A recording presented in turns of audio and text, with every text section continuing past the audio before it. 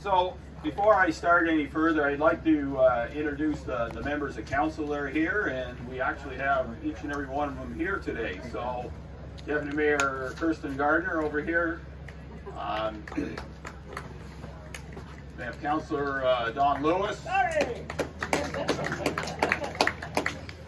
Councillor Archie Mellon, and Councillor Lloyd Wells over there in the far side. So we are here today to open a very special building in the Iroquois campground. Even before we started this term, the previous council had committed to removing the old building and creating new. It had committed $350,000 along with some other needs to build a new building. This council remained committed to the project. John approached me and then council to fund an upgrade to the building, which would include the kitchen, the meeting space, and more amenities. After much negotiation and a tender that came in way too high, we finally came to a design and pricing structure that suited both South Dundas and John. Along with the $350,000, there was a significant amount of staff time along with some extras which added to our half of the project. John provided the rest along with his expertise in design. In total, I believe we spent together over $750,000. I would like to say the partnership worked out well, and we now have a building that will serve not only the campsite, but the lawn bowling club and the airport facility, which sponsors a popular fly-in breakfast. And I'm very impressed today that many of your co-pilot friends have come today, John, to celebrate. I'd like to thank John for his generous donation along with his expertise and vision.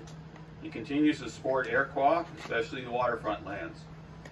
I need also to thank the additional sponsors and volunteer labor John had to do some of the work.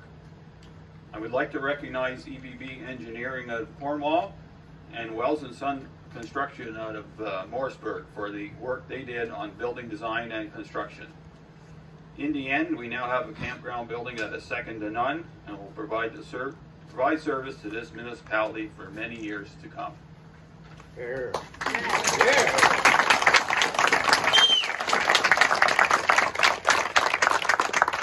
And with that, I'm going to call on John Ross.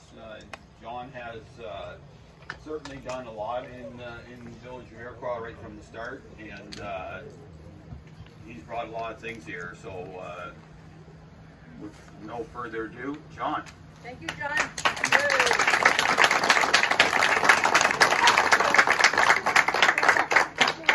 Thank you, Stephen. I've written out my speech because I have, as I told Stephen, a habit of wandering. I've been given 5 minutes.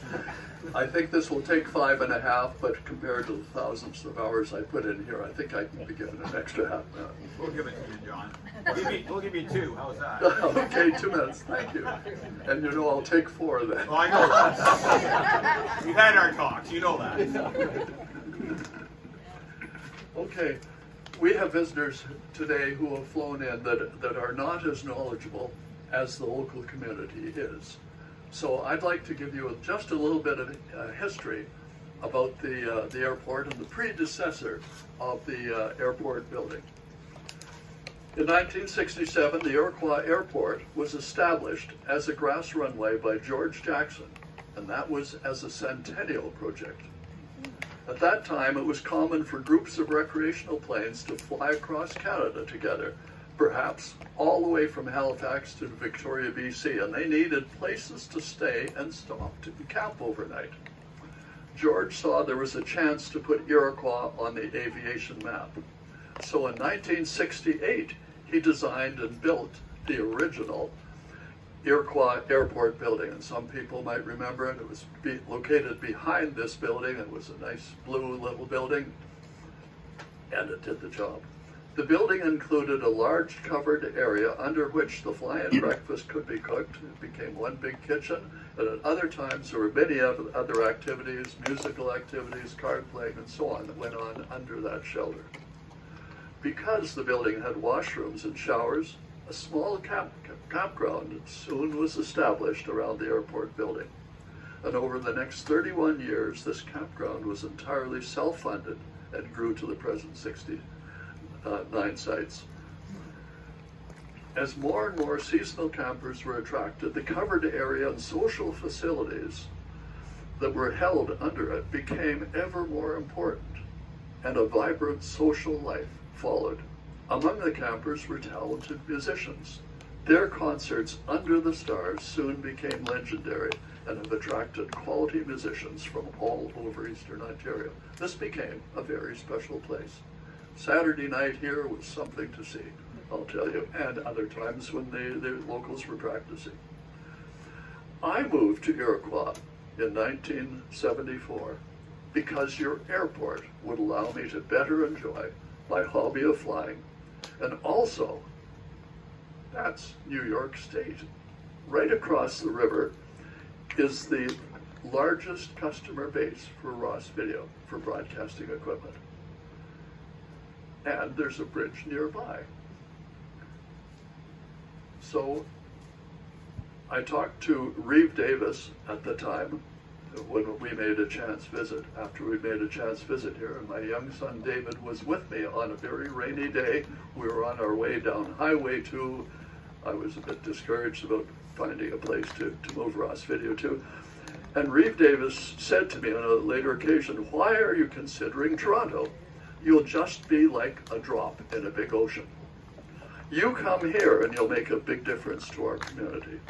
So I listened and I thought about it, brought my family here, and the lot is still here where we put our ragtop tent trailer, third or fourth owner, and we walked around town to see whether we would like Iroquois. I'm sure you remember it. It came on more than one occasion to get a feel for the place.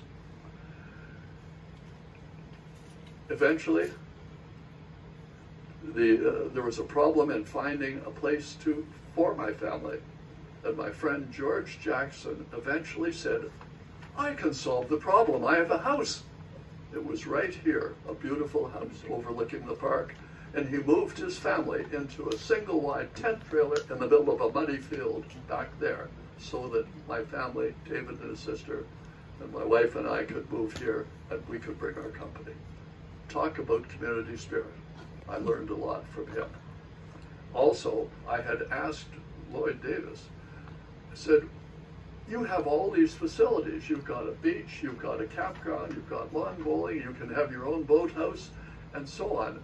What's the size of the community?" He said 1,200. I said, "I don't know any community in Canada that has those social facilities." "How did that happen?" He said, "It's all the work of volunteers, not the council. We support them. They come up with the ideas and we help them implement them." So everything, even including the golf course at that time, was the inspiration of volunteers. He said, "When you come, join them. You can help us too." And I did. A few years ago, when the original building reached the end of its useful life, there were questions as to what was desirable in a replacement building.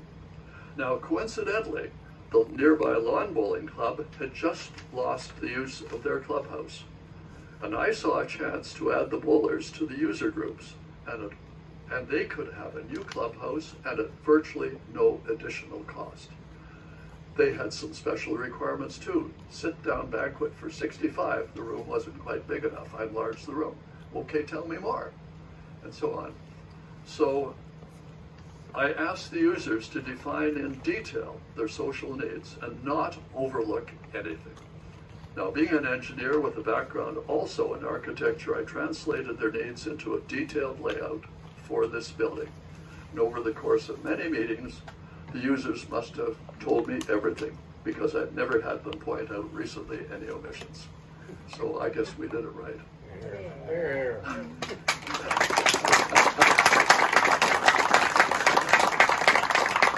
It's important to note that all design aspects of this building are evidence-based. My waterfront committee runs on the basis of evidence. People can have opinions, gut feels, and so on, but you have to dig and find what's the evidence behind it. If the evidence exists, you're on solid ground and the project will probably succeed. And the thing that also is that there'll probably be very few surprises later and needs for change and cost overruns of any sort. Now, before I conclude, I find it necessary to respond to what somebody recently has said publicly. I don't know why Iroquois has an airport. So that statement was made publicly. I observed it on television, and therefore this is a public occasion, so I have the occasion to respond. If George Jackson had not made the original grass runway, the park would probably still be the mosquito-infested swamp that it was when I arrived in 1974. Son David Ross and I surveyed it. We found it was a bowl. No wonder it never dried out, even in the middle of summer. And mosquito pools everywhere. I took the larvae and fed our tropical fish. They loved them.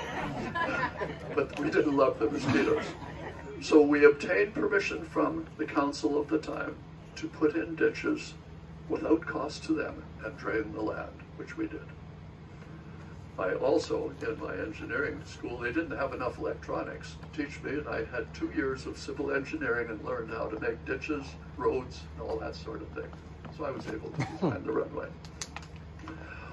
Therefore, all you see in this park, the walking paths, the expanded beach, the beautiful park benches, new lighting in the lawn bowling court, the new air camping area out here, by the way, where the planes, and I thank Mayor Byvelds too for approving that.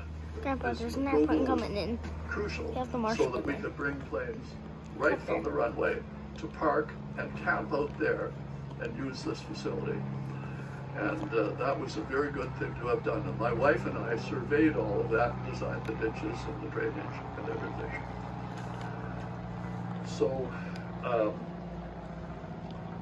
the other thing is, of course, along with me came Ross Savidio, now your largest and impressively successful employer. All of this would never have happened in Iroquois unless the runway attracted me, because not only do you want a successful business, you want a good personal life, and flying was my hobby. So that's the answer. Why do we have a runway, and how have we benefited?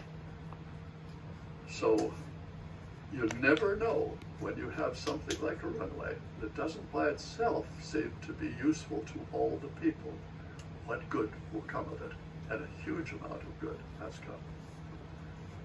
Now, one last thing. Many of you know that my wife died very suddenly, just over, well, about 6 weeks ago. Totally unexpected. And she had a huge effect on this building, the appearance, the feel of it, to a certain extent, the color, the acoustic treatment, and so on. She was a big part in the design, but hidden behind me, of course. So it's very fitting and pleased that her name is also on the plaque as a donor. And I thank you for that. Thank you.